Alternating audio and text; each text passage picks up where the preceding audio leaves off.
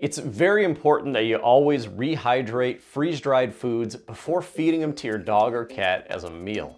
Moisture is necessary for digestion. A few nuggets fed dry as treats is fine. The purpose of freeze-drying is to remove all the water from raw food, but in order for your dog or cat to digest it, it has to be in its fully rehydrated natural state. So if you don't rehydrate it before your pet eats it, it will absorb the water in their gut, which will actually dehydrate your dog or cat. Pets won't drink enough water to make up the difference. Fed dry, it can lead to constipation or in severe cases, intestinal blockage. Rehydrating your freeze-dried before feeding time will make it digestible, tastier, and better for your pet's overall health, and it should be considered a necessary step. This is an important safety tip, and it goes for all freeze-dried foods, whether it's stated on the label or not.